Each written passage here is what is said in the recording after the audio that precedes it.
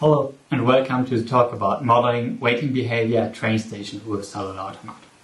In recent years, simulations gained importance as tools to evaluate the performance of buildings already during the planning phase. In the cases of train stations, the dwell time of trains is an important factor. It gets highly impacted by the distribution of pedestrians along the platform, as a more even distribution means each of the train doors is used more evenly, which leads to faster boarding times. Hence, the more uniform the distribution on the platform, the better the performance of the building. But how can you simulate the waiting behavior of pedestrians? As most of current models need is physical goal the pedestrian want to move at, like in classical application cases as evacuations, the position of the emergency exit. Each of the pedestrian heads towards this emergency exit. But how does this changes in waiting situations when no such physical goal is present? We want to present one solution in this talk. It's based on the idea of cellular automata, where the space is discretized into cells of 0.5 times 0.5 meters, and at each time step, pedestrian can move towards one of his unoccupied neighboring cells with a given transition probability. In our model, this transition probability is computed by the combination of multiple underlying potential fields. One of these potential fields will not change during the course of the simulation. It only depends on the structural properties of the used geometry. In our case, we will take a more detailed look at this geometry from the train station in Bern, Switzerland.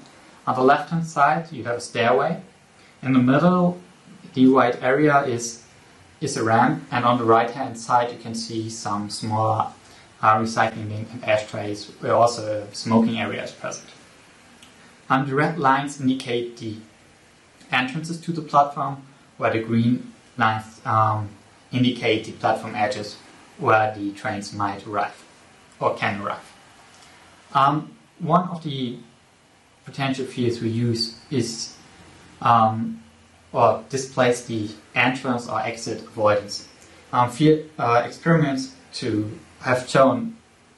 for inflow processes to confine space have shown that pedestrians tend to avoid standing in areas close to entrances, as they expect more pedestrians to pass there and hence making it uncomfortable to stand in such areas.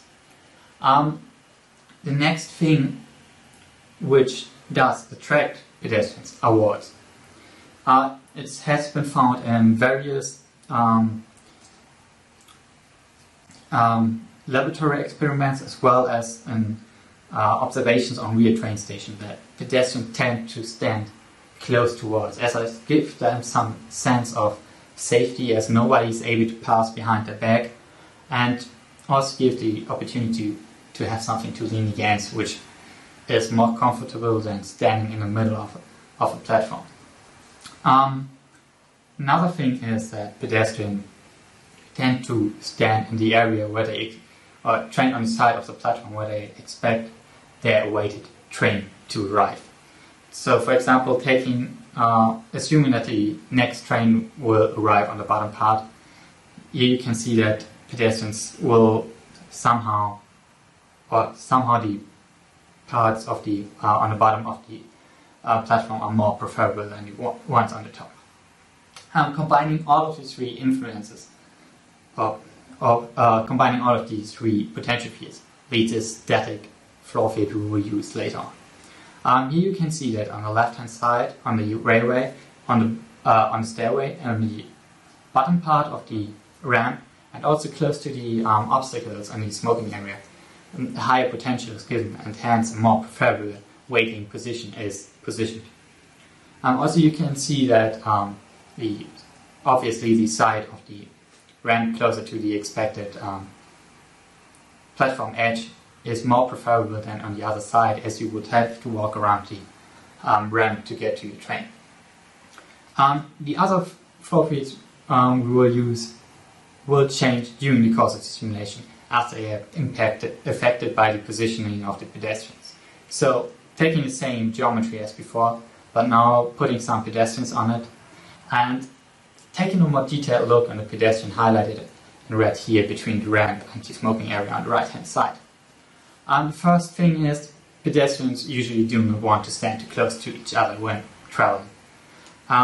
Assuming you do not know your neighbor, but this is only to a certain extent. If you want to pass somebody, you would try to show that you have a distance of, let's say, 2 or 3 meters, but you don't really care if your waiting position is 10, 50 or even 100 meters away from each other pedestrian. Combining this with the result of the static flow field leads this combined flow field. As you can see here on the bottom of the ramp, where we had before a preferable waiting position, now another pedestrian has occupied this space, so this is not relevant anymore for our pedestrian. And one other thing found in laboratory experiments and field observations is that pedestrians usually will stand close to the entrance of the train station and walking not that far. We assume that there is a distance which is taken into account by a pedestrian. If there is some point of interest further away, it's rather unlikely that it will move there.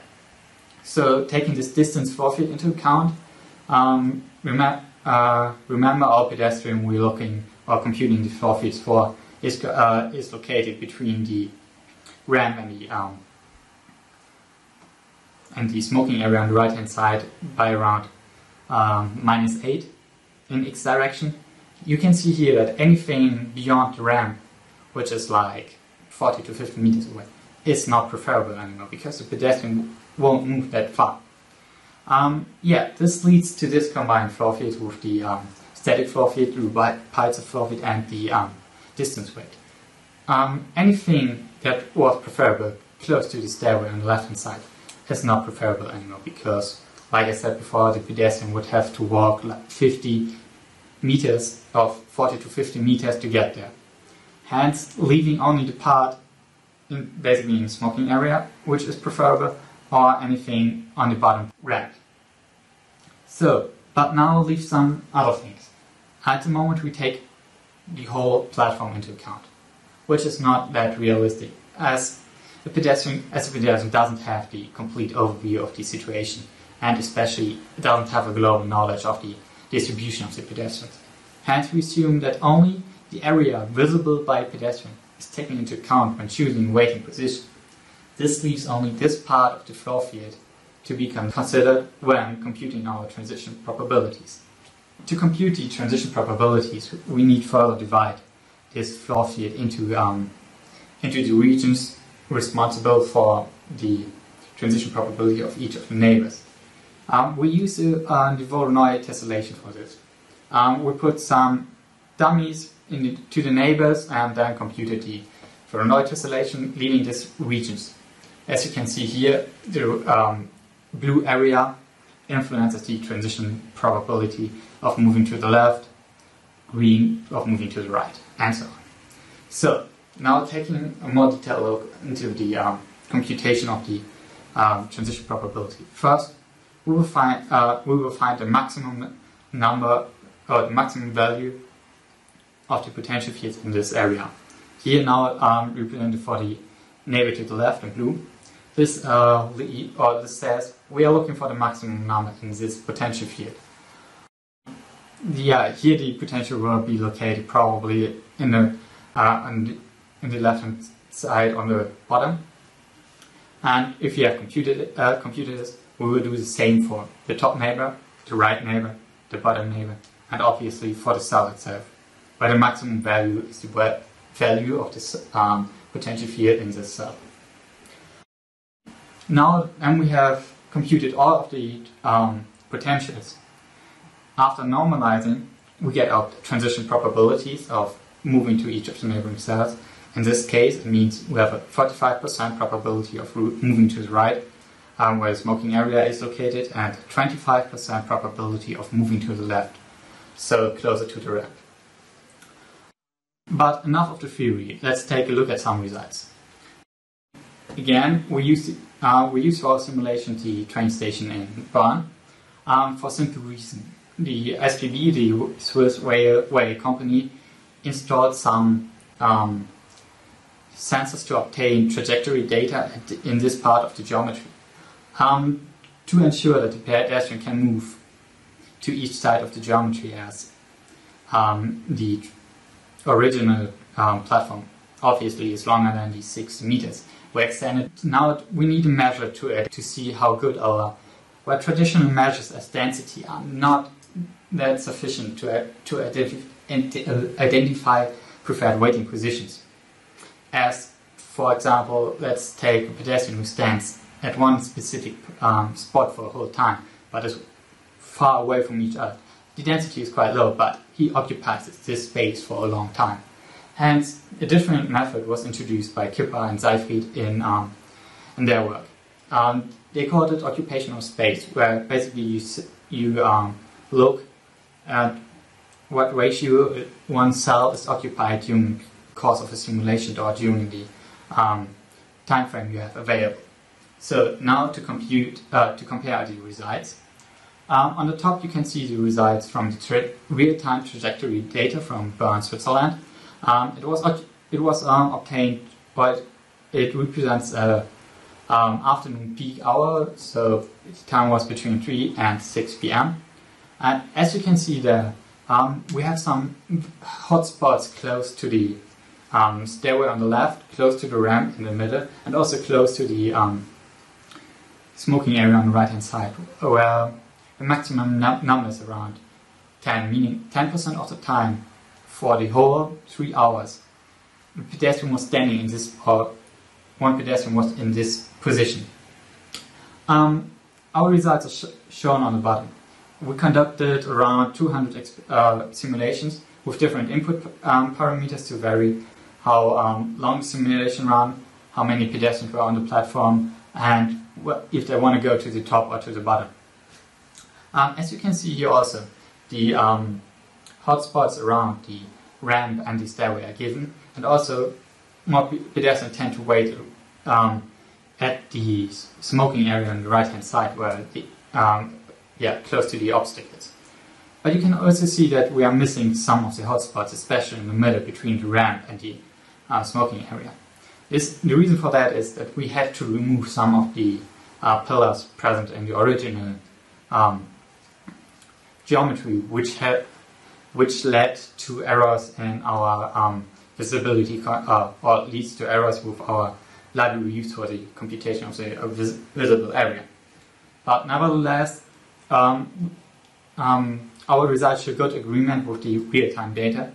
It's not as distinct, the particular hotspots, as we conducted more simulations as trains would have been arrived in the time frame. Now to sum the talk up. We developed a model to describe the waiting behavior on platforms with a cellular automaton.